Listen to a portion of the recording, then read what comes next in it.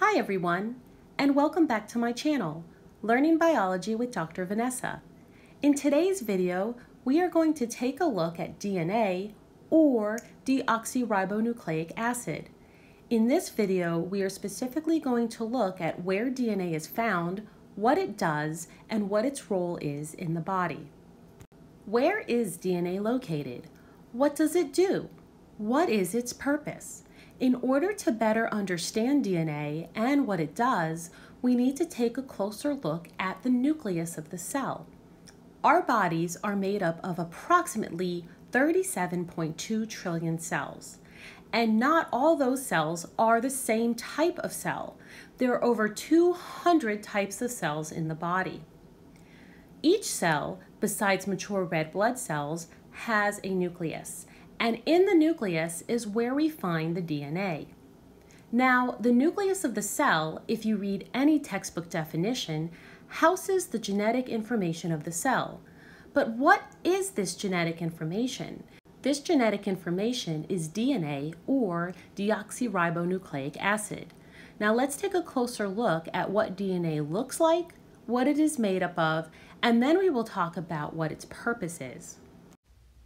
DNA, or deoxyribonucleic acid, is a double helical structure that contains the hereditary material in living organisms.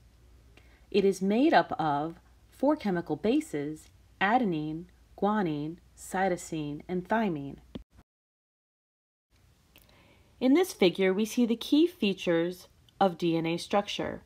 DNA is a double helix in which the adenine binds to a thymine and cytosines bind to guanine.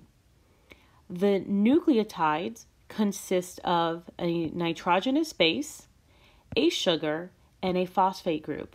The nucleotides are bound together by hydrogen bonds.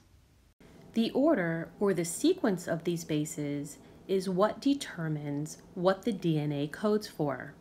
DNA can code for things such as the color of your hair, different proteins that the body has, etc. The entirety of DNA, or the genome, contains about 3 billion bases, which have about 20,000 genes on 23 pairs of chromosomes. DNA is a nucleic acid. Basically, the nucleic acid is composed of many nucleotides, which we just spoke about. Nucleic acids include both DNA and RNA. In my video on biology, large biological molecules, chapter 5, I have a more in-depth discussion as to what nucleic acids are and the big differences between DNA and RNA. DNA is a double-stranded molecule, while RNA is single-stranded. DNA is the genetic or hereditary information that parents pass down to their offspring. This genetic information codes for everything that is found in a given organism. DNA has the ability to make copies of itself, as in DNA replication, which I talk about in detail in another video. And this ability that DNA has to make copies of itself allows for individual cells to reproduce. DNA also has the ability to direct RNA synthesis and produce RNA. Once RNA is produced, it can then direct protein synthesis, also known as gene synthesis.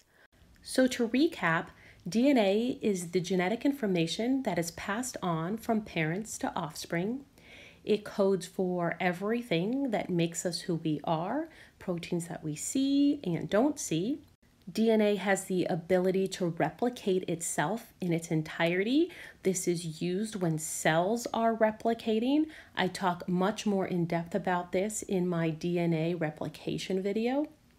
DNA can also be transcribed into RNA and then translated into proteins. This is also a very specific process, and I do talk more about this in my mRNA video and what mRNA is. I go into detail on how this process takes place. DNA is a very large molecule, and as I mentioned before, it is found in the nucleus. It actually stays in the nucleus because it is so large. So DNA replication actually occurs within the nucleus, and DNA to RNA or transcription occurs in the nucleus as well. Thank you so much for watching my video. I hope that it helped you to clear up any misconceptions you may have had about DNA, or just help you to better understand what DNA is. I do mention a couple other videos within this video that will help you to understand some concepts. I go into much more detail in the other videos about the nitty-gritty of how they work. So that again was the DNA replication video, where I talk more in detail on how DNA replicates, and the mRNA video where I talk more about how DNA turns into RNA in transcription and then into protein during translation. As always, if you have any questions or comments, please make sure to leave them below. And if you like my content, please help to support me by subscribing to my channel, clicking on the little bell so that you get notifications and never miss out when I put out a new video. Thank you.